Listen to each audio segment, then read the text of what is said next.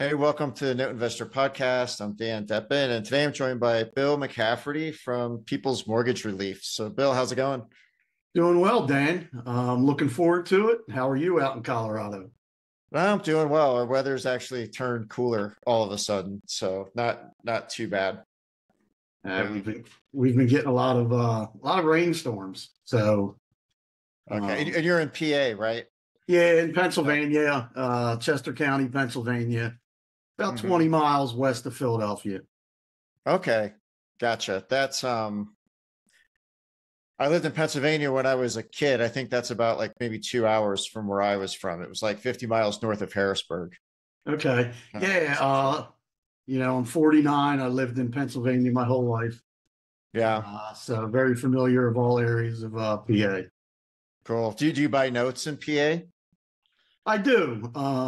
I buy residential, mostly seconds, Uh-huh.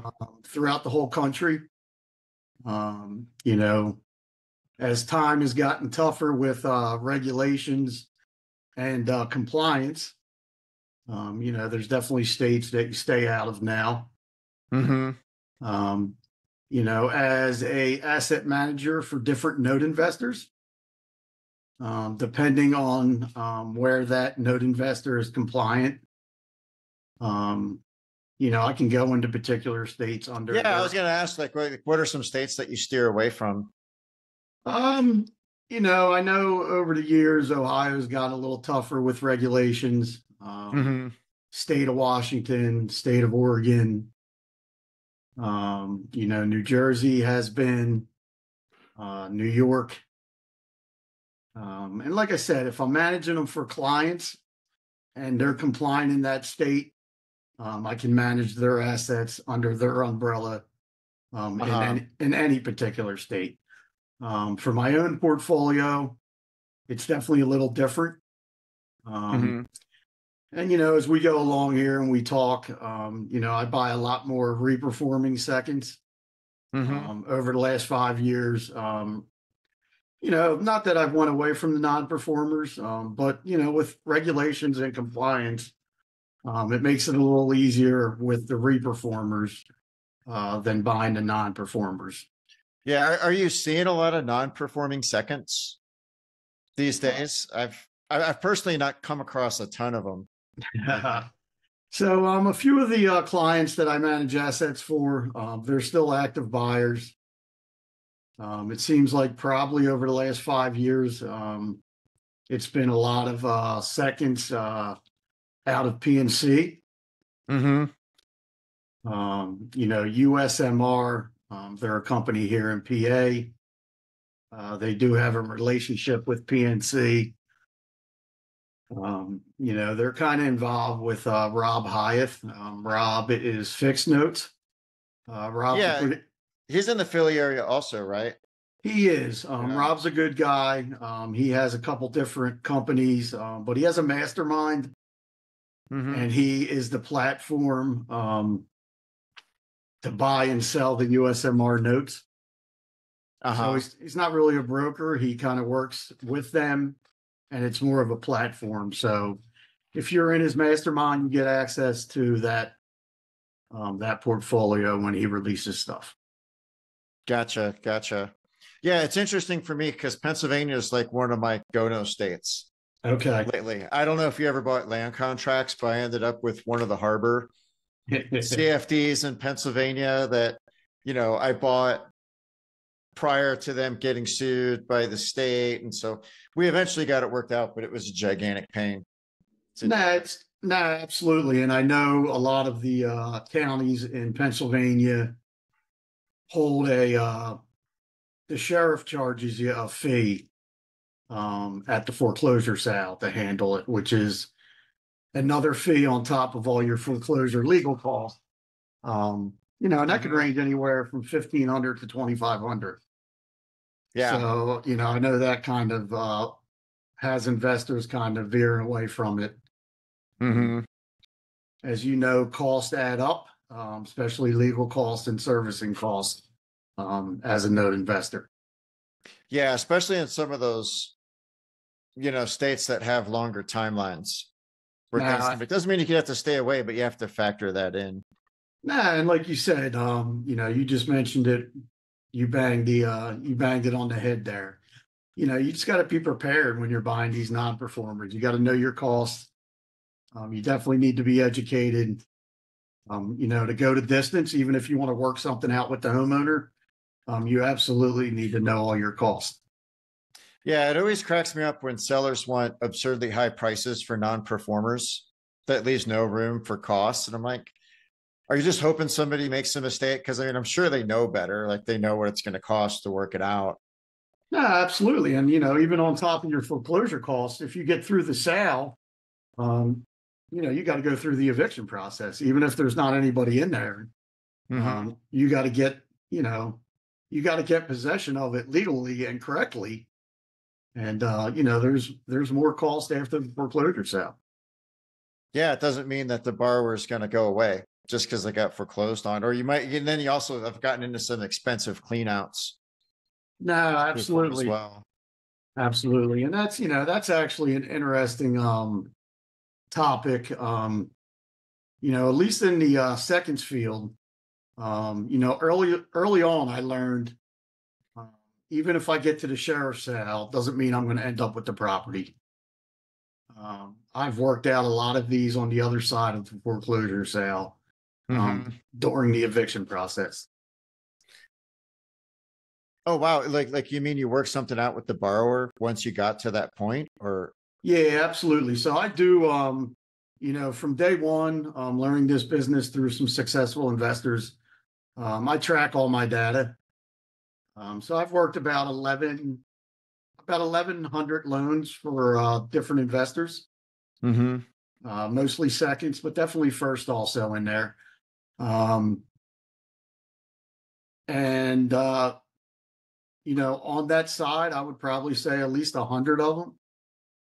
We've come to some type of resolution. On the other side of the foreclosure sale, if it's, they're buying the deed back for a fee. Some states you can kind of, and it's more non-judicial states that you can rescind the sale and actually just move forward with a new agreement. Definitely have your attorneys review it, make sure it's compliant and all that. But there's plenty of states where we've had to draft a new mortgage and note and move forward on all new terms. Okay. And I'm guessing, do you get like some kind of big good faith down payment from the borrower when you do that? Because I would imagine if they don't follow through, you don't want to have to go back to square one. Nah, absolutely. Yeah. And you can definitely put a lot of language in these agreements to protect yourself. But yeah, if they're looking to stay in there and have us draft a new mortgage and note, they're going to definitely come to the table with a good amount of money. Yeah. How often do you have that happen, or do most of the sales end up going through? So I'm going to say probably from like 2010 through like 2020 is the bulk of my experience, really doing a lot of the dirty work, behind the scenes work for different investors. And that's what's been pretty cool. Like, managing 1,000 notes for about 100 different investors gives you a lot of experience with legal. And what I mean by that, a lot of these funds, if they're pushing 100 notes, a lot of funds aren't going to be able to push 100 notes with legal cost. Now, if I got 100 notes with 20 different investors, a lot of those investors are prepared with legal costs and they're going to want to push it. So it gave me a lot of experience. No equity deals, equity deals. And yeah, just a lot of different things arise once you get on the other side of the sale. Obviously right around the sale, a lot of things happen. Sometimes when you go through sale, a third party buys it. So you're out of the picture after the sale and getting your payoff from a third party at the sale.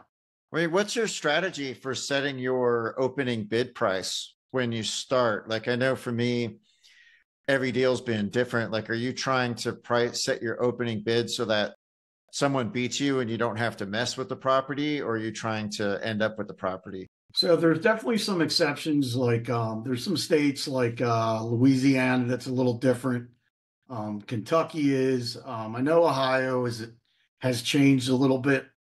And like I said, a lot of my work was through 2020, so I know things have changed over the last few years. Mm-hmm. But majority of the time when we're taking something to sell from the second position, you're bidding subject to the first mortgage. Attorneys need to make sure that's clear. First mortgage lenders need to be notified. But when you're bidding with your second, you're basically bidding on your second subject to the first. So that number could go anywhere depending on what the investor's in it at, depending on the equity level. You know, if I have a $50,000 second, I mean, I technically can bid anywhere from $1 up to $50,000 subject to the first. Right. And, you know, as the equity grew in the market, we played the game a little differently. But if I had a $50,000 second and, you know, only 30 grand was covered in equity, or at least a number that we thought we could get at sale, you know, we would structure that where we're maybe bidding at 25K subject to the first. And, you know, it all depends on what you're in the note deal at.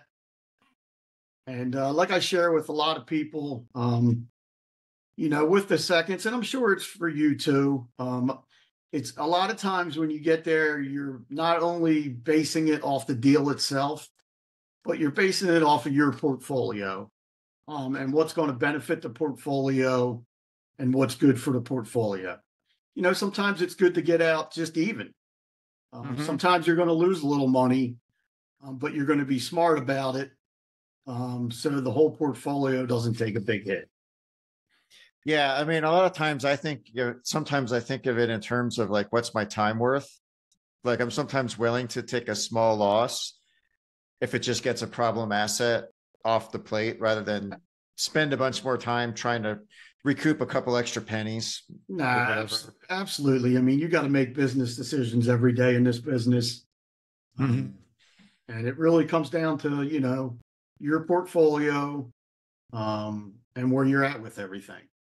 Now, when you foreclose from second, you said you're doing that subject to the first. So does that mean you have to pay off the first, or you just have to start making payments on the first? Like you're basically assuming that loan? Absolutely. So, you know, especially like in the client portfolio, I have different levels of investors. I have investors that are involved in everything from first, seconds, and they may want the property. I also have smaller investors that might only have a few loans. They really don't want the property. So it's kind of what we're talking about. It's all based off of making decisions where you want to go with this. You know, in some of my smaller clients' portfolios, you know, they really don't want the property. So maybe we're going to play. I say the game of chicken. And I don't know if that's the greatest term to use, but, you know, we're always banking on a workout or at least getting some money to get out of the deal. You know, if you're in a second at 15, 20 grand, you know, it might not be worth it to reinstate a first that, you know, the reinstatement's 20 grand. If you really don't want to deal with the first and want the property, the first has to be dealt with. The first has a right to then foreclose on us. And it's what we're talking about. You just got to make a business decision. Sometimes with the first and the bigger lenders, it's tough to deal with them without an authorization. You know, some of them are easier where you can order a payoff and get a payoff. But it depends on my client. It depends on the portfolio that I'm managing. You know, like even in my portfolio, I really don't want the property. So I'll make a decision at the end of the day. Sometimes it's a loss. Does the interest rate on the first ever affect your strategy? Like, let's say, like, you've ever had a scenario where the borrower had, say, like 3% money on the first, and there were maybe some advantages to assuming that? Absolutely. And, I'm not suggesting this to anybody. You always want to check with your attorneys. You always want to be compliant. You don't want to make a business model out of this. But I've had investors and myself, collect rent on the other side and let the first foreclose Mm-hmm. and, get your money out through renting the property, being open with the homeowner, that, there is a first mortgage on the property. Yeah, where my head was going, and I've never done a subject to deal, but could you be potentially more aggressive in bidding a non-performing second to foreclose, and you end up assuming a first mortgage with a low interest rate, and then do like sell it on seller finance and create a spread? Dude, Is that too much? Yeah. nah, you can do it all in this business. Like I said, I've got a lot of creative big clients, that, at least when I'm managing the second and we get there and they end up with the property, I'm kind of out of it. Mm-hmm. I collect my fee and I'm kind of done. But yeah, everything and anything can happen. Like what you're saying. I Yeah. know some that will assume it, pay the first mortgage, they have luck with it. And it all depends on if the first really wants to deal with you. But yeah, everything can happen that way. Yeah. So what's your advice for people who are getting started in notes? Like some of the stuff we're talking about is a little bit advanced, but like what are some things for people to think about when they're just like trying to get going? Always do your due diligence. Educate yourself as much as possible. Mm-hmm. Go to these different conferences, seminars, connect with people that are really doing the business. Figure out how to add value to people, one way or another. But I'm a big advocate on, like, if you want to learn something or do something, find people that are doing it, figure out how to get involved with them, figure out how to add value and kind of pierce them, with respect, because everybody's busy, everybody's got a lot going on. But I wouldn't be where I'm at today if I didn't learn the business from people, create friends, business associates in the business. And eventually you got to jump in and buy something. There's nothing better than real deal experience. Yeah, I found there's a big difference for people between doing 0 deals and 1. Like that's like a giant step when you do the first one. Absolutely. Like I said, sometimes you lose money. It might be the best experience you've ever got, that put you in a great position to make money.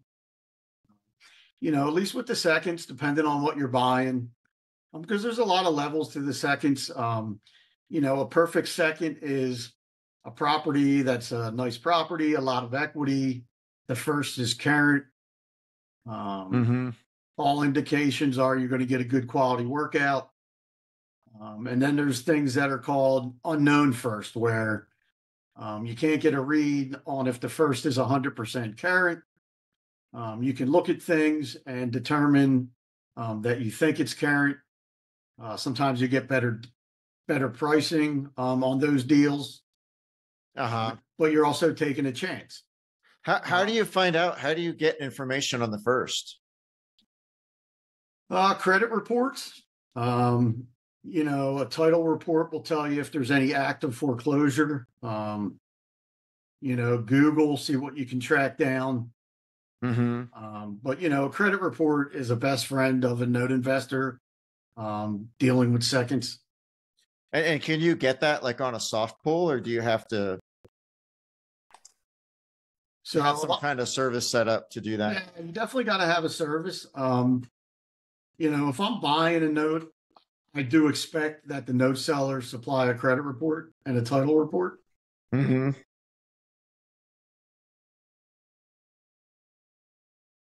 Yeah. And then like once you buy the note, like let's say you've got a second, it's reperforming or whatever, and it's performing for you. Do you ever like periodically check up on the first, or so? Like how often would you do that? Yeah, absolutely. I used to be really anal about it when I first started, checking monthly, every other month. Mm-hmm. As the portfolio got bigger, I got more comfortable and I also gained more experience. Um, once again, everything and anything can happen in this business. But it's a rarity that somebody's paying on my first, paying on my second, and they stop paying on the first. Mm-hmm. I'm not saying that that doesn't happen. Um, but yeah, you can put it in your systems, your process, randomly check on it.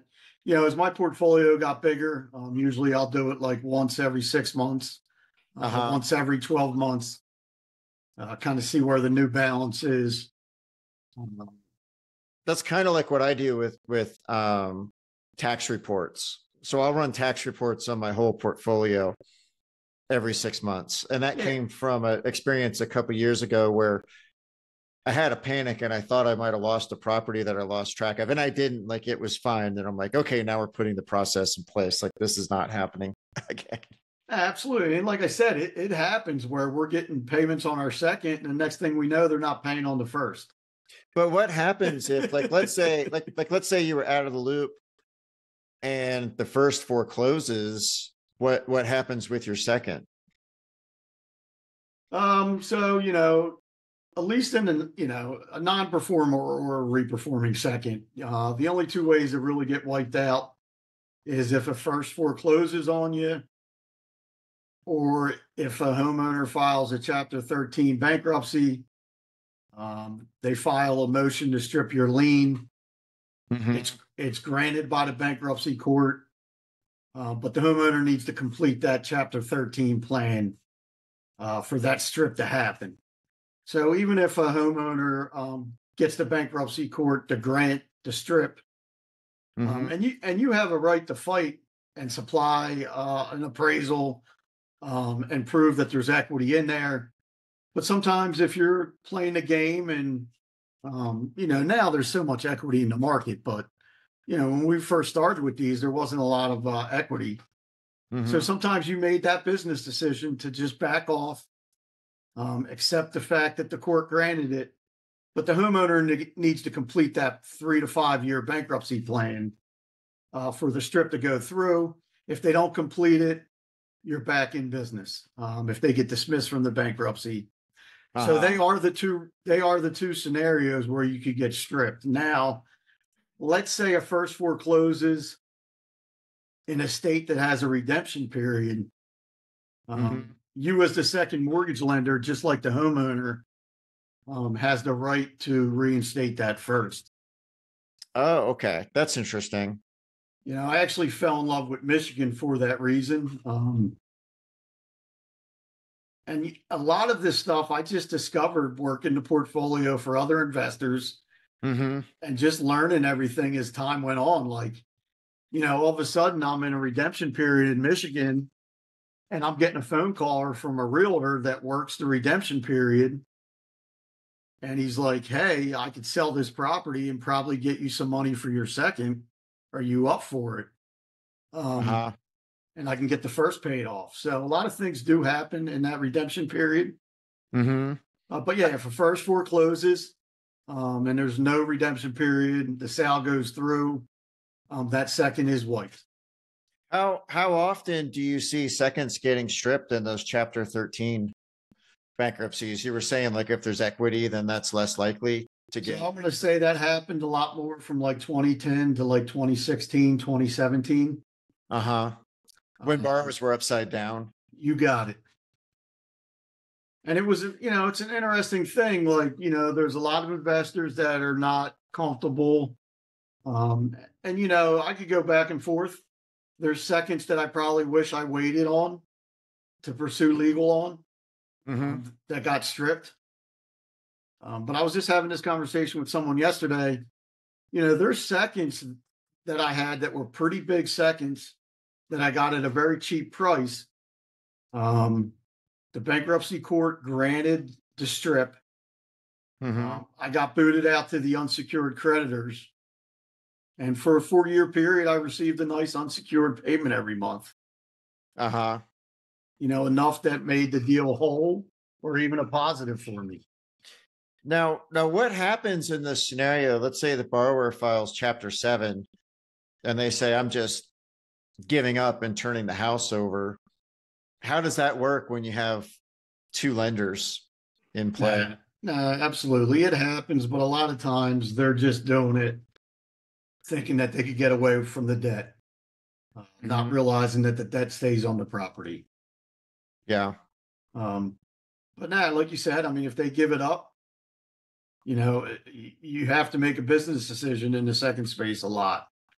Maybe you back off it, see what happens. Maybe the first takes it to sell and there's some surplus for the second.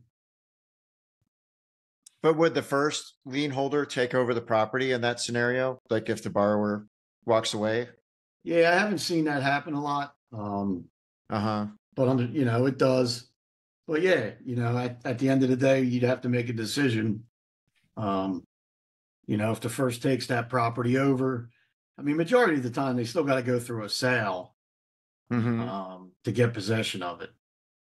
Right. And you'll at least get notified and be aware of it. Some states they don't have to notify the other lien holders, but most states, even junior lien holders, have to be notified. Gotcha. So what are some of your pet peeves in the note investing business? Like, what are some of the things that annoy you or you're not such a fan of? People not doing the right thing. Educators, investors, note funds. As you know, as you get deeper into the niches, you see a lot of the same faces and a lot of the same people. And I take a lot of pride in having a clean name for over 15 years in this business. And it's by doing the right thing. And everything and anything happens. It's all about communication, not taking things personal, but just doing the right thing. A lot of people are spending money on education, spending money with funds, spending money on product. And, I don't like to see people taking advantage of other people's money. Yeah, it's certainly something that happens out there. And it's a small industry, but it doesn't always enforce good behavior. No, it The doesn't. way I expected it to. Absolutely. And, like I said, a lot of things happen. Even if you're managing assets for different investors or it's your own portfolio, you just got to communicate. Everything doesn't work out perfect on all deals. But if you're doing the right thing, you're communicating, and you're just doing what you tell people you're doing. You're not just taking money and buying an asset and doing nothing. Or, charging people a bunch of money for education and not adding value. And so that's probably my biggest pet peeve. Yeah, I know when I started, I spent quite a bit of money on education and it was missing a lot of important details that I had to learn myself the hard way. No doubt. And, you're going to have to spend some money to get educated. Just make sure you're doing it with the right people. Do your own due diligence. Ask people, and like we just talked about. You start asking questions to different people in the business. You're going to find out quick who's not doing the right thing and who to kind of stay away from. Yeah, especially if you go to live events. Like I was just, I was at DME a couple months ago, and it's funny how if you hang out like later at night at the bar, like you hear all the stuff that's going on. Absolutely. Yeah, cool. Well, Bill, thanks so much for joining. It's a good spot. Really, really appreciate you coming on. Yeah, man, I really appreciate it. Over the last few years, I've kind of got away a little bit from doing podcasts and getting out there. So just trying to get back out there. People see my face, kind of know what I'm up to, and just learn a little bit about what I'm up to and try to add value back to the marketplace. It's one of my biggest things is adding value to people. No, very cool. How can people get a hold of you? I'm on all social media platforms, Facebook, Twitter, Instagram, LinkedIn. I can supply my phone number and my email address. My phone number is 484-356-4128. Again, 484-356-4128. My email address is mortgage pay help. So mortgage pay, P-A-Y, help, H-E-L-P, at gmail.com. Email is probably the best bet. Send me a message on any different social media platform. Just look for Bill McCafferty, the bald head, the smiling face. Yeah, sounds good. I'll put a link to your email and stuff in the notes for this so it's easy for people to find. Awesome. Cool. Well, thanks again, Bill. Really appreciate it. Dan, I appreciate it. I think it's great what you're up to, and keep at it. All right. Sounds good.